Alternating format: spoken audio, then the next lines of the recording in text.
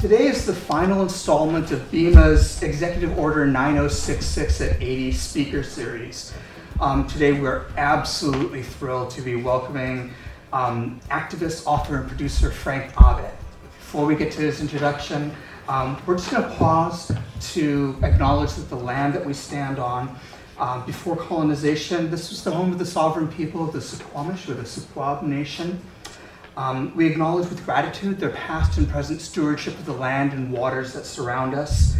We acknowledge our history of colonialism, and we pay respect to their elders, both past and present, as they continue to live and protect the land and their culture for future generations.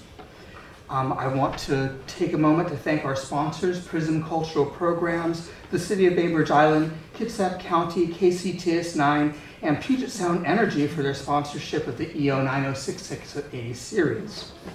Now, for nearly 2 decades, Frank Abe has been instrumental in recovering the story of the largest organized resistance to the World War II incarceration of Japanese Americans.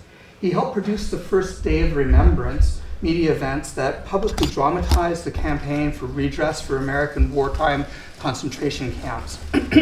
He produced Conscious in the Constitution, which we screened here last month as part of our EO 9066 at 80 series. He's the author of the graphic novel, We Hereby Refuse, which form the stories that he'll be talking about today. Can you please join me in giving a very warm welcome to Mr. Frank Abe? Thank you, Kim. Thank you very much. Gosh. Thank you all for coming out. I mean, this is amazing. Such a beautiful day. And what a beautiful space this is. I mean, I've never been here before to BIMA, as you say. And it's just, I'm just floored by the facility you have here. So, you know, I really appreciate all the support you've given the museum. You know, Bainbridge, I'm glad to be here on Bainbridge because, you know, Bainbridge Island is where the mass removal first started 80 years ago. 227 islanders were moved on March 20th, 80 years ago last month, and spent 4 years in American-style concentration camps, as you probably well know. So today I'm going to tell you about 3 stories of resistance to that mass incarceration, which I covered in my film Constitution, which I thank you for coming to the screening last month. This is in the year 2000, and more recently I covered it in my new graphic novel, We Hereby Refuse, published in May by Chin Music Press of Seattle. And I want to apologize in advance that the book is not available in the gift shop today. We ordered a 3rd printing of 5,000 copies, and this is the kind of the joys and pain of being a small press, is that they can only afford to print like 3,000 at a time. And we blew through 6,000 copies right away. So, oh, thank you. So again, I want to apologize. I said, Bruce, this time order 5,000 this time. And there's a fellow in the back row, Steve Quinn from Alaska, who actually provided a bridge loan to the publisher to get 5,000 more copies printed.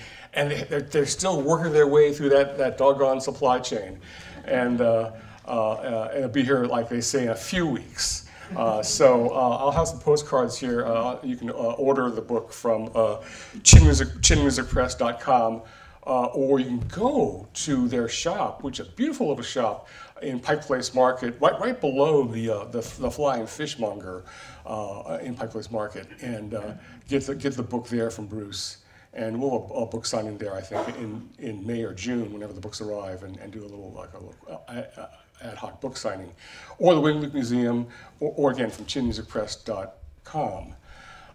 This being, myself being a retired King County employee, I want to do the duty of introducing our elected officials in the audience. And I'm really honored that my friend Clarence Moriwaki, your new Bainbridge Island City Council member, is in the front row joining us today. So thank you, Clarence. Wave to the audience. You're really lucky to have a dutiful and talented elected official in Clarence. So again, the graphic novel, We Hereby Refuse. A comment to both of these projects is the story of James Omura, a native of Winslow, born under the name of Utaka Matsumoto in 1912, attended Winslow Public Schools, Bainbridge Island High School, or Bainbridge High School. And James ran away from home. He left a troubled household in Winslow, went to live in Seattle, and graduated from Broadway High School. He later moved to San Francisco before the war, and then he'd moved to Denver before the mass eviction occurred on the West Coast. And there he would editorialize, be the only journalist of any race to support the resistance inside the camps. And I just want to introduce James right now. We'll come back to him, to this Bainbridge Island native later. So now to understand the topic today of resistance and the fight for justice, we really first have to understand or ask the question, what were they resisting against, right? We can get a good idea by looking at this Seattle Times headline from March 30th, 1942, which you probably saw in the Times recently on the front page, being revisited by their project of revisiting the past and redressing the past. In the profession, we like to say that the journalism is the first draft of history. And the Seattle Times, like I say, did a brave thing in looking back at their own first draft of the mass removal from Bainbridge Island. And with hindsight, a number of things jump out. Here's the front page again. On the top, you see first photo of Jap destruction at Cavite Navy Yard. And then below it, you'll see tears, smiles as Japs mingle. Tears, smiles as Japs bid Bainbridge farewell. So these kinds of things, for years and years, I look at these headlines and just kind of shrug. Well, those were different times, and those are the racial slurs they used. But what's interesting now is that, after experience that I've had as a journalist at Cairo News Radio for 14 years and as a communications director for the King County Executive, just retired, I look at this, and now it suddenly becomes quite clear what's going on here. The Japs bombed the Navy Yard, and the Japs were evicted from Bainbridge. And the slur, the use of the same derogatory slur for Japanese to refer to both the Japanese military and the Japanese Americans here on Bainbridge creates a kind of false equivalency in the mind of the reader. They bombed the U.S. Well, of course, they can't be trusted and must be somehow sanctioned. The use of the term for both groups confirms in the public mind the linkage of American citizens with a Japanese enemy.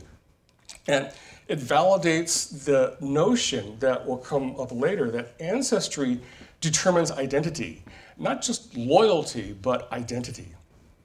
So now you look at this relentlessly happy spin that our correspondent Fielding Lemon puts on this coverage on Bainbridge. Superficially, it's sympathetic coverage, but it embraces a number of the common tropes of the time.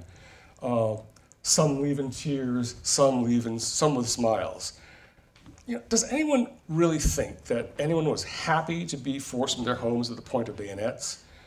The evacuation, where was it? The evacuation was a credit to the efficiency of the Army. This comes up a lot in this article. The soldiers courteously escorted the Japanese aboard the ferry. The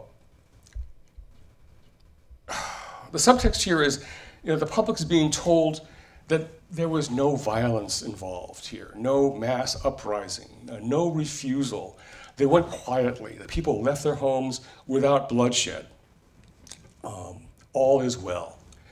And overall, you get the idea that of Japanese Americans as pioneers going on a grand adventure, happily doing their part for the war effort.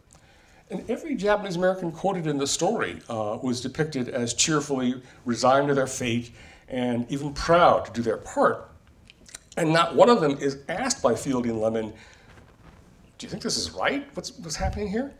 The most sympathy in the story is reserved for a girl who had to leave her kitten behind, human interest. So this kind of news coverage, served to assuage the fear and ignorance of the Seattle public. It eases their guilt. It assists them in looking away because even though Japanese Americans may have ended up crying, they're also smiling, right? They're not resisting. So this is the prevailing public mood that anyone who wants to challenge incarceration is up against. And what you see here is that there was no mass resistance to the initial removal from Bainbridge and Seattle and the West Coast. The stories I will tell you today take place after that mass removal, after the eviction, when Japanese Americans have been in camp for a few years, or a year or two. In our graphic novel, our story is told by 3 characters in their early 20s. And these are adults with agency. They're not children in camp, who don't understand why the adults are always arguing, why it's so dusty, why the food's so bad. They're grown-ups who must make choices about every decision that is successively demanded of them by the government. Jimakutsu, okay, I didn't want to do that. Jimakutsu refuses the draft at Minidoka. Hiroshi Kashiwagi of Sacramento refuses government pressure to sign the loyalty oath at Tule Lake, but yields to family pressure to renounce his U.S. citizenship. And Mitsuya Endo of Sacramento refuses a chance to leave the camp at Topaz so that her case could reach, ultimately, the U.S. Supreme Court. Now, about the Supreme Court, you're probably very well familiar, you've heard about the stories of Ninya Sui, Fred Korematsu, and Gordon Hirabayashi. Come on in, have a seat. Whose cases all reached the High Court. Min, on the left here, Portland, objected to the military curfew being applied only on the basis of race. Fred Korematsu, San Leandro, Bay Area, wanted to stay with his Italian-American fiancée. He was in love. Gordon of Seattle, you all know Gordon, Hirabayashi, violated both the curfew and the exclusion order as a matter of conscience. He's a pacifist, he's a CO, he's a Quaker, American Friends Service Committee. So these names you may have heard of, if not intimately know. But there was a 4th case to reach the US Supreme Court. And until now, Mitsuya Endo was just a name on a court docket, court brief, in the history books. In our book, we show you how she was a person, as a person. In brief, she was a key punch operator in Sacramento for the state of California. And after Pearl Harbor, the state moves to suspend all employees of Japanese ancestry on the basis of race. Endo joins a group of 63 Nisei state employees who organize to contest their termination, and they hire an attorney, a guy named James Purcell. But in the middle of their case, of their organizing, the Army evicts all Japanese Americans from the West Coast, including Sacramento, and Endo is bused to the Sacramento Assembly Center, former migrant labor camp. And what is kind of amusing about this situation is how this removal enables the state personnel board to make the tortured argument that it could fire all of its Nisei state employees because they hadn't shown up for work. All right? Great. So James Purcell goes to visit Endo, wants to bring a federal habeas corpus case, petition, to make the government produce the body, if you will, to force the Endo to detention. But he needs to find what he calls the perfect plaintiff. And Purcell, he himself grew up in a prison as the son of a guard at Folsom. So he could say, I know a prison when I see one. And Purcell goes shopping among his clients, the state employees, and chooses Endo because she didn't speak Japanese, didn't attend Japanese language school, like many did, and had a brother in the US Army. So she kind of ticks all these boxes as the perfect plaintiff for his case. And she shakes hands to signal her agreement. Now, the lawyers for the War Relocation Authority, the civilian agency that's operating these camps, know that they're violating the Constitution, the principles of habeas corpus, produce the body. And they send their chief solicitor to make a deal with Endo. The government lawyer offers her a chance to leave camp and go anywhere she wants, so long as it's not back to the West Coast. And of course, Endo wants her freedom. So this is a critical decision for her. If she leaves camp, takes the offer, and gets her freedom, that would render her habeas corpus case moot. So she can do what's best for herself or do what's best for the good of all. And she decides to do what's best for all. I am willing to go as far as I can on this case, she says. It meant staying in camp for another 2 full years until her case finally reaches the US Supreme Court, which rules that the Roosevelt administration had no legal right to detain admittedly loyal US citizens for an indeterminate length of time. This decision prompts the Army to revoke the West Coast Exclusion Zone in 1944, December, and the WRA announces it would close the camps within 6 months to a year. And we get this picture, never before seen, of Mitzia's happy dance in camp when she gets the telegram about her court victory. She and her friend celebrate by dancing in their barrack. So, in brief, that's the story of Mitzia Endo, who she was as a person. This is her leaving camp. She would go on to work for the mayor of Chicago, decline all interviews, not talk to her kids about it, and feeling she had done her bit, but not wanting publicity and talking about it. So, by contrast with, Korematsu has a family foundation, Hirobase has books written about him and plays written about him. Yasui was, happy to talk about the case to anyone who would listen when he was alive, and his daughter made a film about him. They're celebrated, Mitsuya Endo, unknown until now. So very happy to kind of restore her place, and the story of a woman. The story of a woman in this incarceration resistance story. So that's her story. Now let me turn to Hiroshi Kashiwagi, who's also from Sacramento, and the second form of camp resistance I want to talk about, which is that of the rejection of the loyalty oath. And this is going to be a very difficult discussion to have because it's the one that's really the most misunderstood and not really well taught in schools even. So, about 10 months after the mass removal, the government distributes this loyalty questionnaire, February 1943. Why a loyalty questionnaire? Well, what begins as a seemingly simple problem to solve a simple problem gradually becomes a classic bureaucratic bungle between two agencies, one military and one civilian. First, many young Nisei men wanted a way to prove they were just as American as anyone else by volunteering for the Army. A lot of guys wanted to do this, and fight against fascism. And they were right to do so. And you've no doubt heard a lot about them.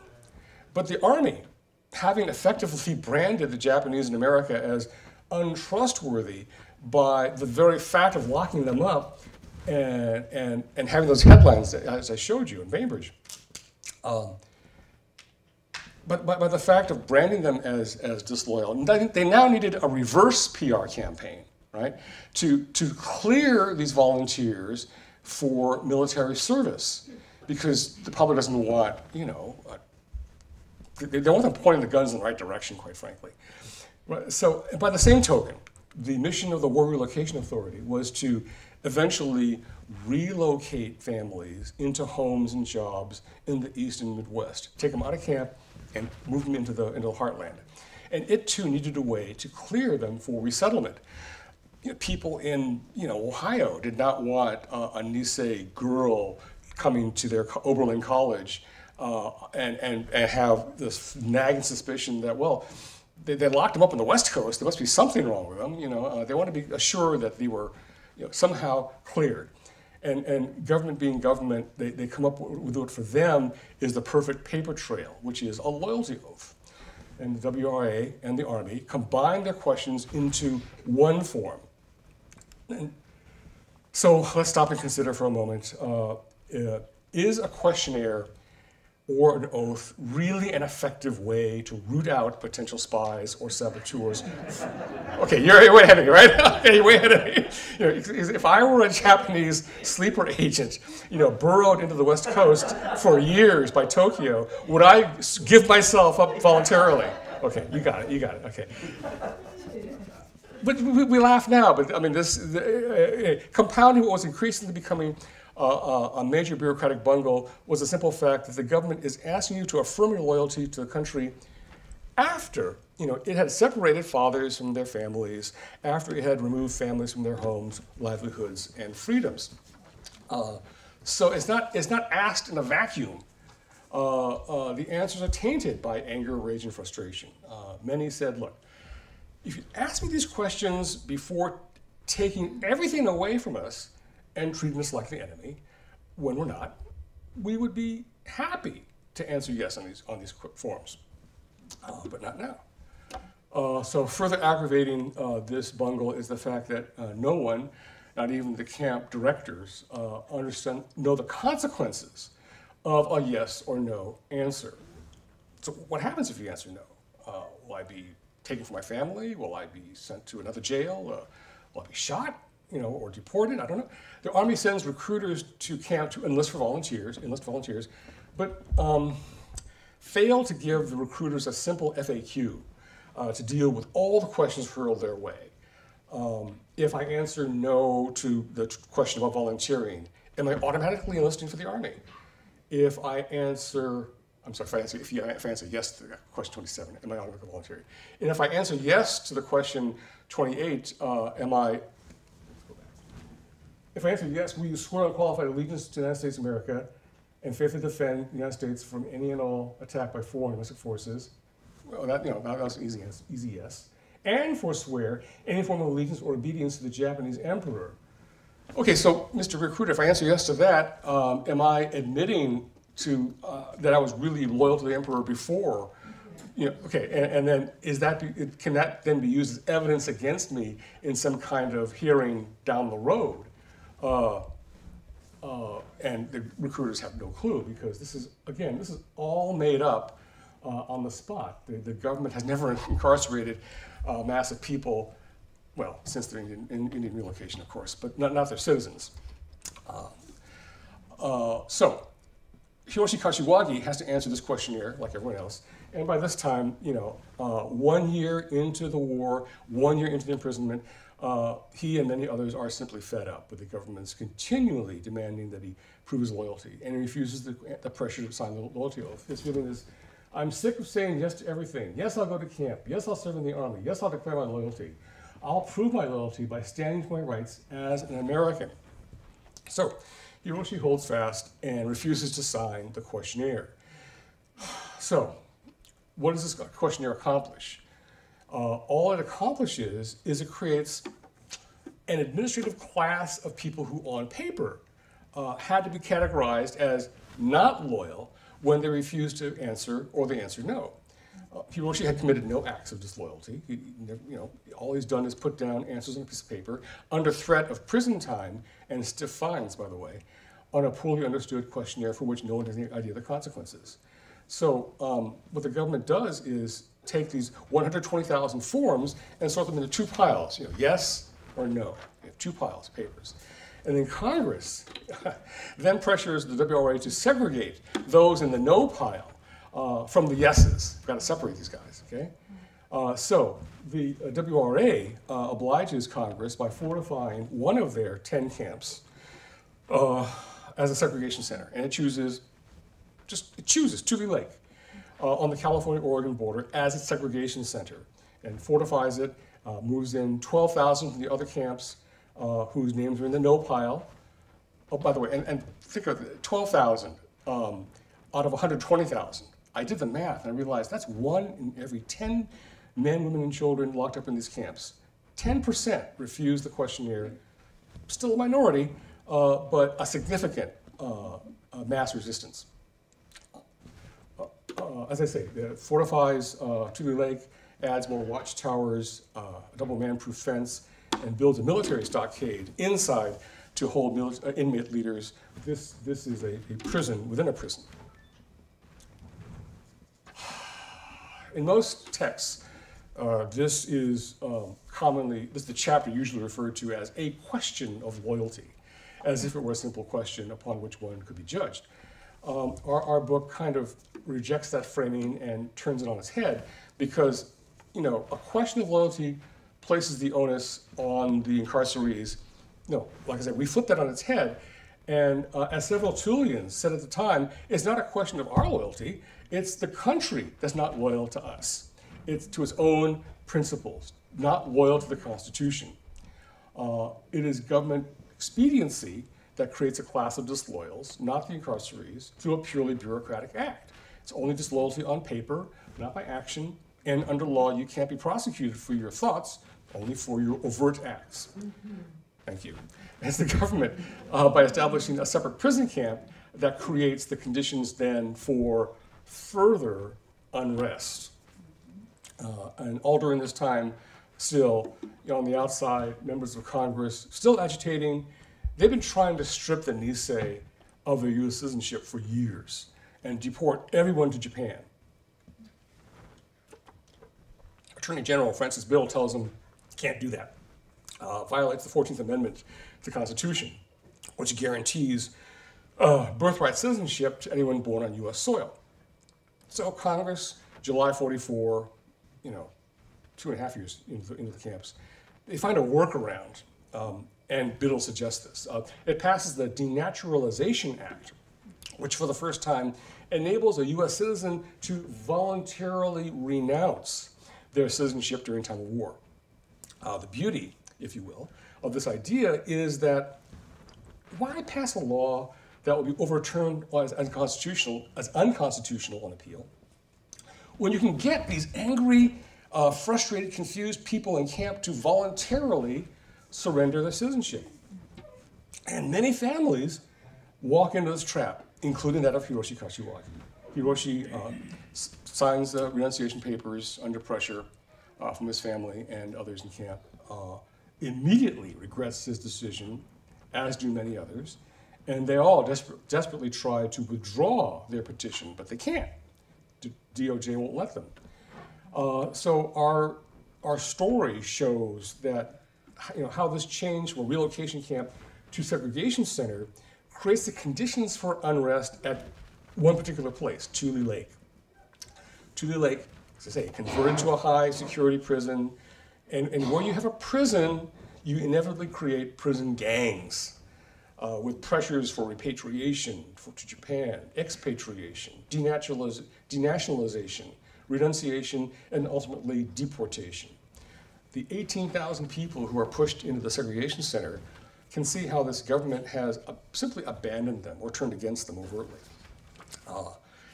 And all they have to find strength in and pride in is themselves, quite literally the skin on their backs. I mean, all they have is their racial ancestry. It's all they have left. They've renounced their citizenship and they're in prison.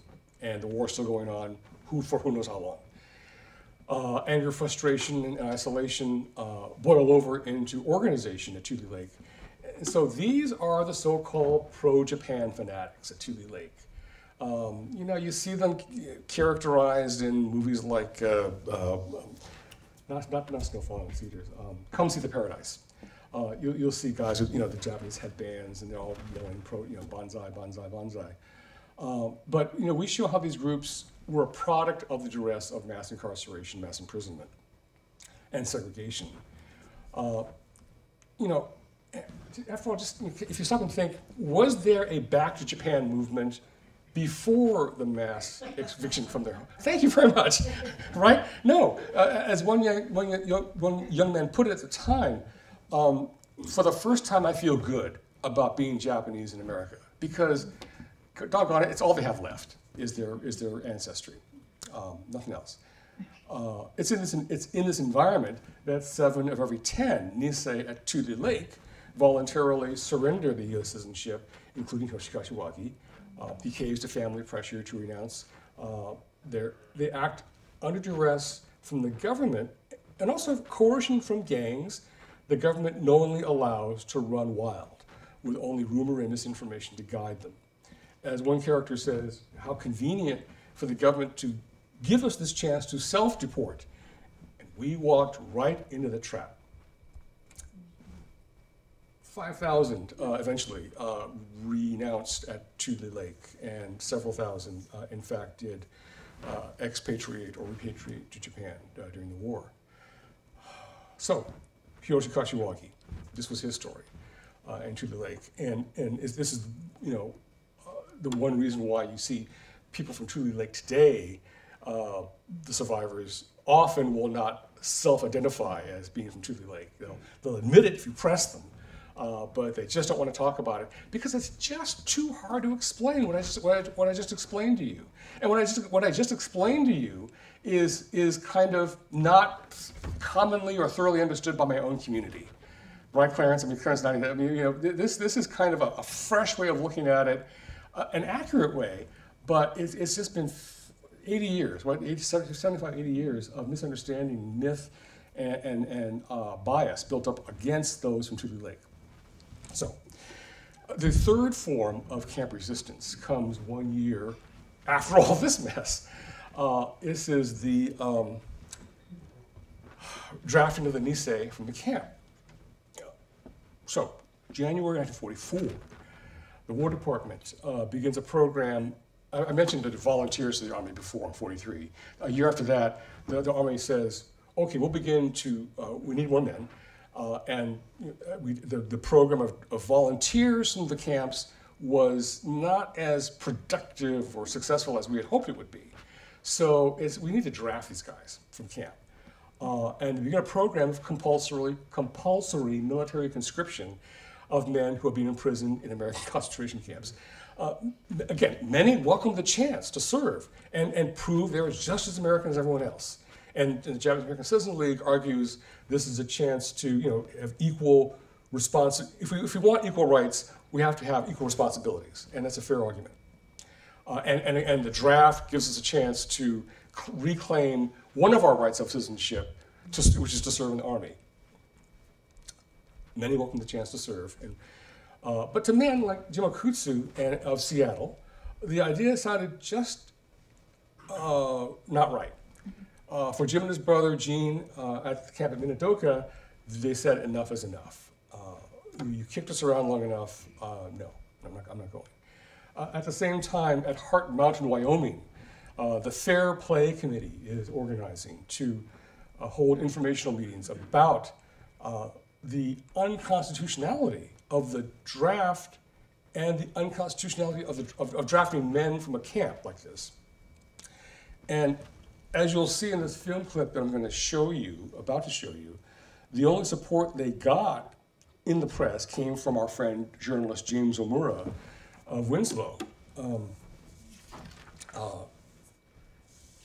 Keep in mind, this is by this time it's 2 years into the mass imprisonment with no end in sight, and the dominant narrative in the camp, again, was one of patriotic self-sacrifice and spilling of one's blood to prove one's loyalty to America. And for 60 years, that was the dominant narrative in the Japanese American community, which was then used to marginalize the story of the fellows you're about to see. This kind of made me so crazy and frustrated that I made this film for PBS called Conscience Constitution, and here's the key part of the story. It's 6 minutes long.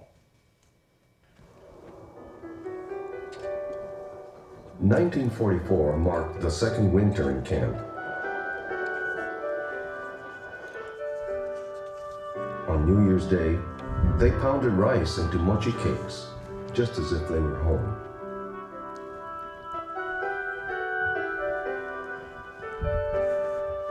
From overseas came word of heavy casualties among the first Nisei soldiers. The government announced it would now draft the young men in camp. As soon as I heard the news, or read the news, I was determined not to go. What's right is right, what's wrong is wrong, and the government is wrong. For some, it was the last straw. At Heart Mountain, They organized, and Frank Abe would lead them.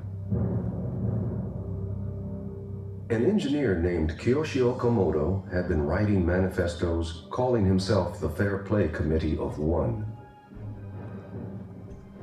He taught Abe about the Constitution and the Bill of Rights. With Okamoto as chair, the Fair Play Committee typed bulletins, held meetings, and elected officers. We collected $2 apiece from the Fair Play Committee members to set up a fund in case we had to have legal action. Protests were raised at other camps, but they were unfocused and leaderless. These caught the eye of a journalist in the Free Zone of Denver.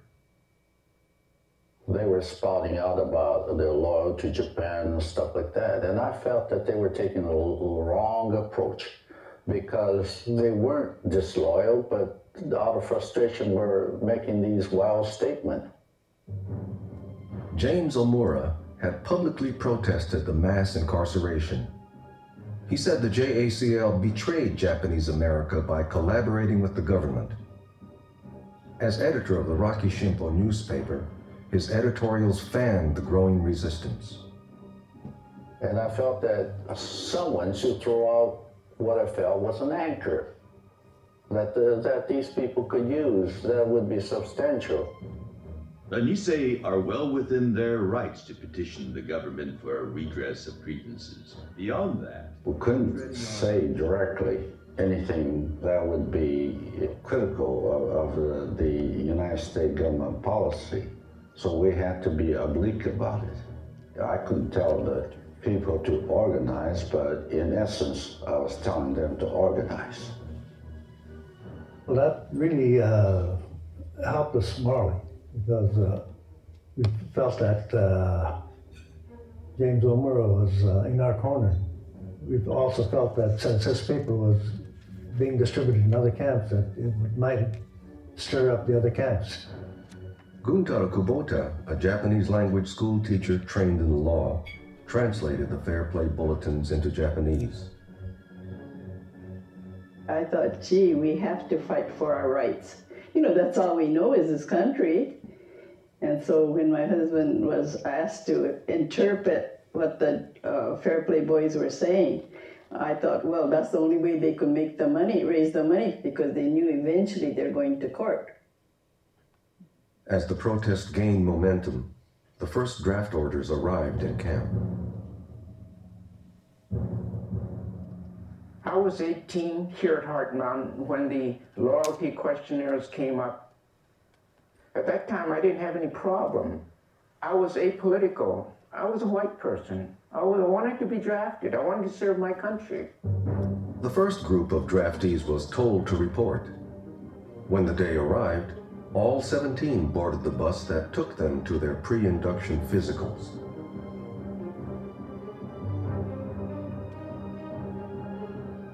If the Fair Play Committee was to make a difference, it had to do more than protest. Some wavered. I remember arguing that if we don't take a definite stand, it's not going to do any good. At a packed mess hall rally, the Fair Play Committee crossed the line from protest to resistance.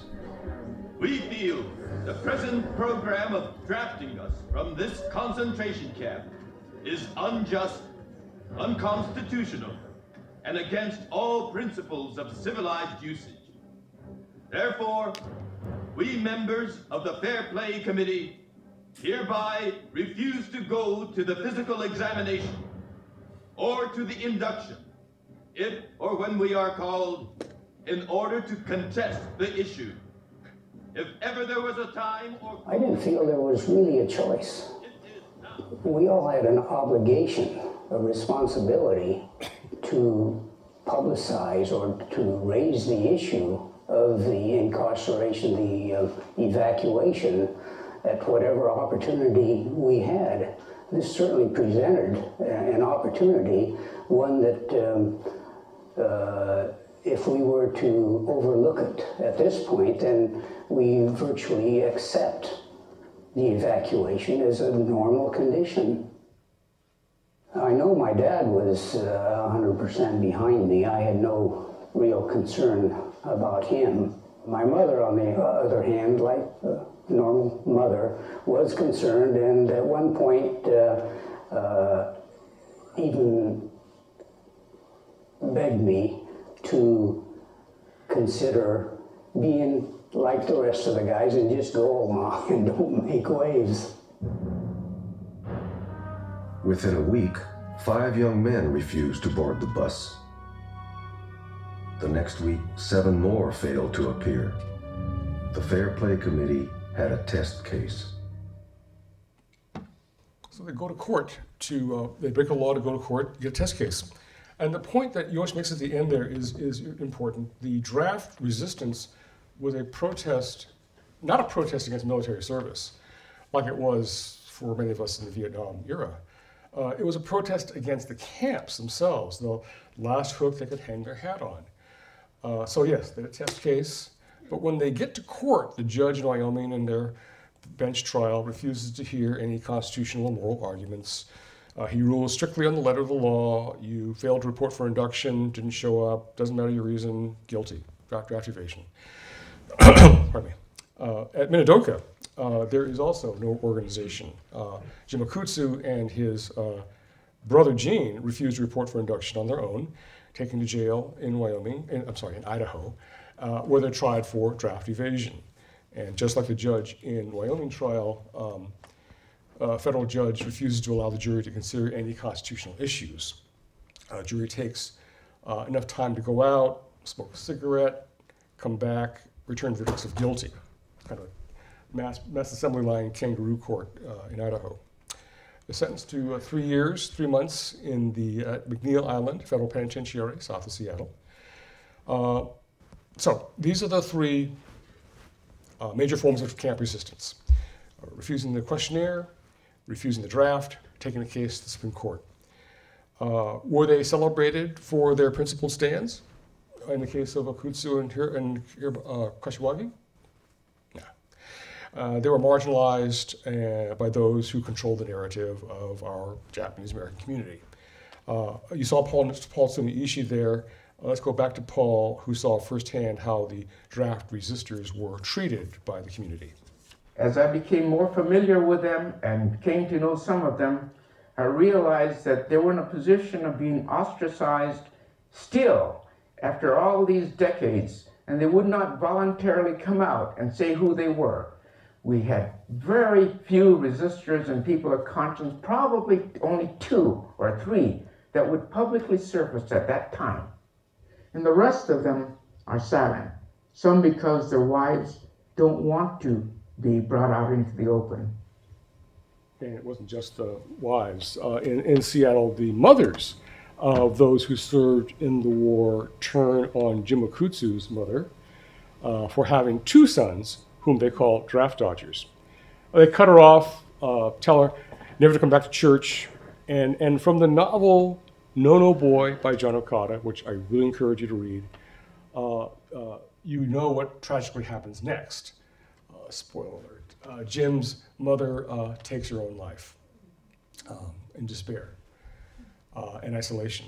Hiroshi Kashiwagi returns to Sacramento on a bright, sunny day, only to find old friends from Tule Lake ignoring and ostracizing him with the term no-no boy used as a slur. And what kind of disturbs me most is how people in my community embrace these labels of troublemaker, disloyal, pro-Japan, and no-no boy without seeing how these divisions are created not just by the war, but by the actions of the government to sort and label its incarcerees. And we bought right into them. So I want to close my presentation by reading to you from the last page of our graphic novel. Here's Hiroshi Kashiwagi, working as a librarian in San Francisco, describing how he fought for 10 years to get back his U.S. citizenship that he had renounced at Tule Lake. He says, after 35 years, can you imagine my chagrin, my dismay, when I learned there was no law that required draft age Nisei to answer that loyalty questionnaire in camp? All those threats of prison and fines, all lies. I was angry all over again. At least I'm able to unburden myself with others who are cast out from our own community, even to this day. To be an American is a privilege I appreciate. And if there's one thing I've learned, it's that America must unburden itself too. The government was wrong to single us out for exclusion based solely on our race. It was wrong then, and it would be wrong now. And whenever we see America turn against a people because of their race or their religion or their whatever, we won't just stand by. We won't just go along. I will speak up. I will see that every person gets a fair hearing. I will be the friend we didn't have when we needed one the most. It happened to us. We refuse to let it happen again. So, all this is the story of camp as you've probably never heard before. It's a story of disrupting dominant narratives inside our own community and in the nation as a whole. So, I've covered a lot of territory, new territory in a way that doesn't often appear in other curriculums. If you do teach this subject matter yourself, as perhaps, I hope this opens some paths for you to approach it in a fresh way. To support you, we have a number of resources at this curriculum link at the Wing Museum, curriculum.wingluke.org. We've posted an online timeline, a historical timeline that you can follow of these stories along, and also educator's guide at that link we've developed with curriculum experts aligned with high school Common Core standards, along with lesson plans and lists of sources that went into the writing of this book. I also have some postcards here with information on the bulk orders for the graphic novel. The novel just won an award from the Association of King County Historical Organizations, Virginia Folks Award for outstanding original research in a historical publication. So with that, I'll stop there, and I'm really eager to hear all your questions. Thank you very much.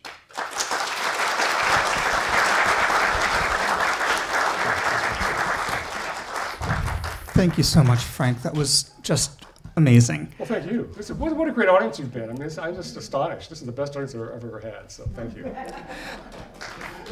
We'd like to open it up for questions. Yeah, if really. people have any, just raise your hand and we'll come along with you for with a mic. I'm just curious, what led you to pursue telling these stories in the form of a graphic novel versus other mediums? Let me make that a two-part question. The first part, why a graphic novel? Doing a graphic novel was not on my radar at all. I was in fact working on a stage play version of some of this material, which more to come on that, not today.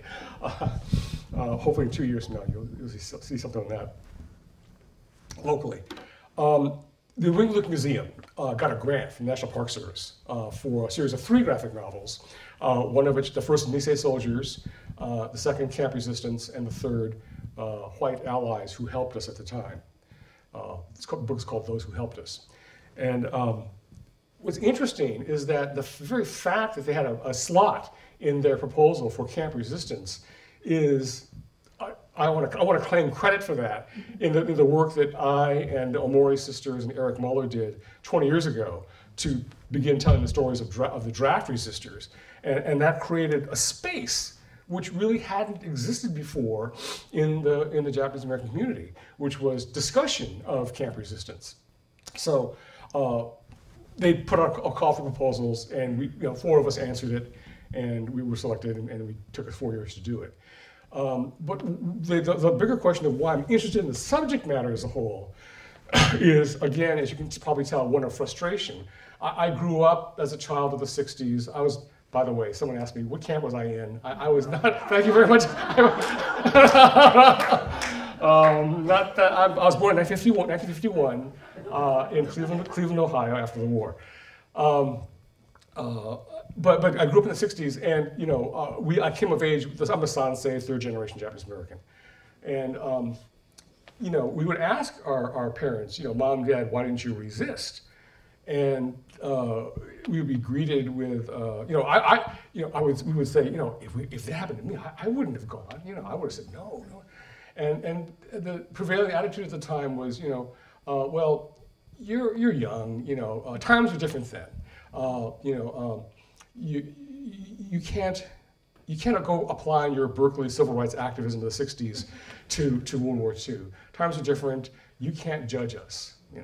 But when we discovered 20, 30 years ago the existence of these draft resistors, who, as you saw, were making a principled stand on the Constitution and their manifestos and quoting Abraham Lincoln and all the amendments to the Constitution, I realized, well, the Constitution wasn't an invention of the '60s. It actually, existed in the 1940s. And so there was something that was not lining up to me and my generation.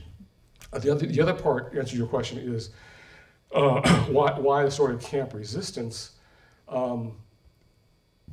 Growing up again in the '60s, the prevailing notion in our community was that our response as a group to this massive violation of civil rights in the American 20th century could be characterized in one of two terms.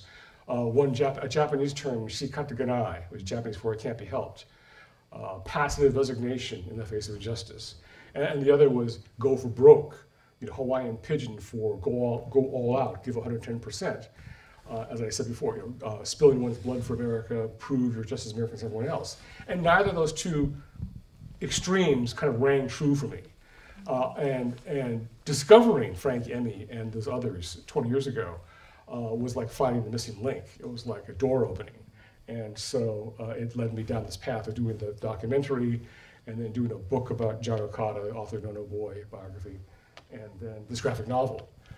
So kind of skipping between genres to basically tell the same story. But at least with the graphic novel, expanding the universe of resistance to go beyond the Fair Play Committee to include Jim Okutsu, Mitsuya Endo, and the more difficult subject of the loyalty questionnaire in Tule Lake, which I just told you. That was something that I wanted to, Barbara Takei of the Tule Lake Committee, she said, oh, Frank, you did a great job with that draft Hard Mountain film. I wish we could do something for Tule Lake, really explain and contextualize the Tule Lake no-nos and renunciants. And I said, doggone it, we should do that. And that was kind of the driver for me with the graphic novel, was telling the Tule Lake story. It was an opportunity to kind of explore that and flesh it out. So thank you. When you were growing up, did you know these stories? Were they told to you as a child? Were they held back from you because of family? Or I grew up in Maine. Yeah. I didn't even know about it until I came out here. I just didn't even know. The answer is no.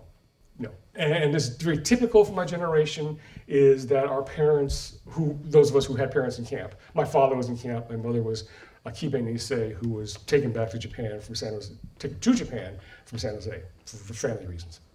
My father would, he mentioned Hard Mountain once, Hard Mountain, and he made it sound like, he said it was a camp, but he made it sound like it was a summer camp for teenagers, right? And I'm at UC Santa Cruz, nothing in high school, nothing in college, but I go to UC Santa Cruz, go home one summer, and open up Bill Hosokawa's book, Nisei the Quiet Americans, and I see these pictures of Hard Mountain, and there's barbed wire and guard towers and machine guns. Holy mackerel, So what is this? And that was my door opening there, is we all of us, even Fred Korematsu's daughter, James Omura's kids. He never told them that he went to federal trial, or was married previously, but that he had been tried for conspiracy in federal court, along with the Fair Play Committee. They just, our parents' generation wanted to protect us from being bitter or angry and wanted us to assimilate, but we found a way around that, And so now are recovering these stories. Yeah, thanks. Before hold that question. So, go ahead. Answer. I'll look it up later. I just wanted to clarify, in Endo's argument for the case Was it that there was no constitutional basis for the long-term incarceration, or was it that there was no executive order that defined what that basis was? Are you a lawyer? No, I like legal stuff. Yeah. Good. No, I mean that in a nice way, because you seem to know that's a very crucial, that's a very fine distinction you're making. The Mitsuya Endo case is the three Korematsu, Hirabayashi Yasui, and the draft are all criminal cases.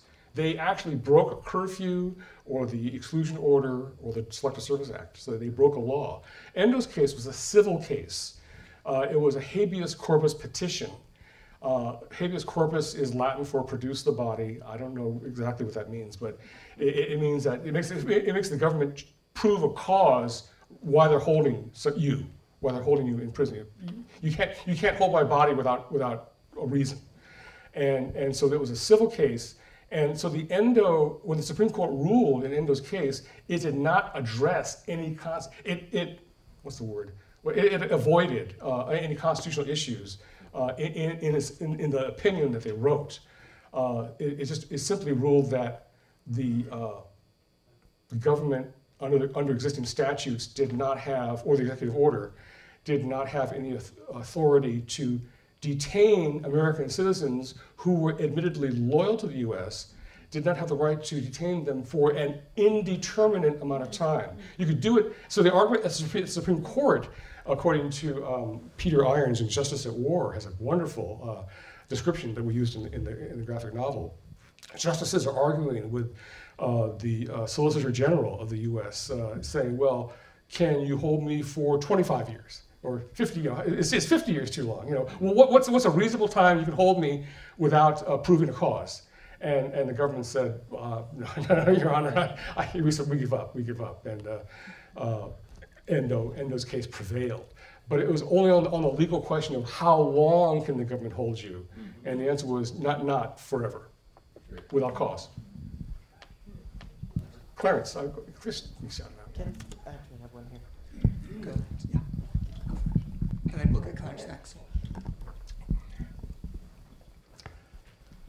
I was wondering if you could speak any more about the connection between the loyalty oath questionnaire and the draft. Was there a premeditated rationale behind when the loyalty oath questions were being administered to use that as a rationale to be able to draft Japanese Americans while they were in a concentration camp?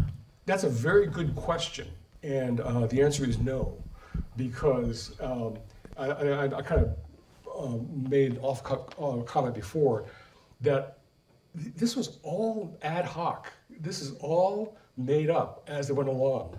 World War II was happening. The government had no experience with, a war relocation authority, and it had no experience with loyalty questionnaires in this context. So, I mean, what happens in January '43 with the questionnaire, it had a specific objective, which was to undo the bad PR about the Japanese being disloyal and give them an opportunity to prove themselves on a questionnaire so they could be released for jobs in the Midwest or for service in the Army. They're not looking ahead. Everything was of the moment. So the draft comes 1 year after the questionnaire. And there was no premeditation. There's no connection between the two, except in the popular mind. People often think of the draft resistors as no-no boys, and no-no boy became a kind of catch-all category or slur for those who protested in some way. But in fact, the film clip I showed you, the Heart Mountain Boys, were all predominantly yes on the questionnaire. They did object to the questionnaire, a lot of those guys, but they answered yes eventually. This confusion in the popular mind is not helped by the publication in 1957 of a novel by a Seattle man named John Okada, who was living in Detroit at the time. He writes a novel called No-No Boy. And it just makes me crazy because No-No Boy is about a draft resister from Minidoka who spends 2 years in camp and 2 years in prison. He's clearly a draft resister and not someone who's, he was not a Tule Lake as a segregee. But this kind of just further confuses the issue. Yeah. Thank you. It's not a question, I just want to have a closing comment. First of all, as I understand it, habeas corpus is, if you're going to accuse me of murder, show me the body. Yes. Right? That's it. Secondly, I love how there's always a 1 degree separation on this island. Frank Abe, people know Faith Chapel, who was our longtime superintendent here. Well, that was her uncle. And she didn't know, she learned out about this in her adult years, that her Uncle Frank, the handsome Uncle Frank, he was a very striking, she said, God, he was so handsome. She said, if he wasn't my uncle. But anyway. Kathleen Emmy. That's right, she's in Bainbridge. I forgot about that. Right, Yeah. and so she said she didn't understand why Frank was always persona non grata at all family events and all this stuff. And then she finally realized he was this resistor. But she didn't learn that until she was an adult. So, you know, these things, I always like to say there's 120,000 stories and they're so complicated. So, right, and then I just want to close, because I've known you for a long time. Frank is an incredible leader. He was a fabulous journalist and a good spokesperson, but I think his real passion, first, he's a pretty good actor, and doing Conscience in the Constitution was a real landmark piece for our community. You opened up eyes for a lot of people within the Japanese community with that documentary. It was aired on PBS, which then opened up a lot of people's eyes. You graciously came here 5 years ago and did our celebration and a panel, and now you're doing it here. Your work is a legacy for our community. I just want to thank you, and I'm so proud of you, my friend. Thank you.